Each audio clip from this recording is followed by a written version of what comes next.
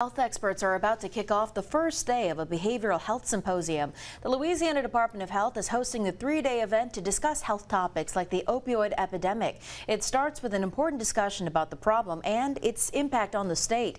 Thomas Farley, the brother of late comedian and actor Chris Farley, will deliver a special lunch address on his family's personal struggles with addiction. It all gets started at 9:45 this morning at the Crown Plaza on Constitution Avenue.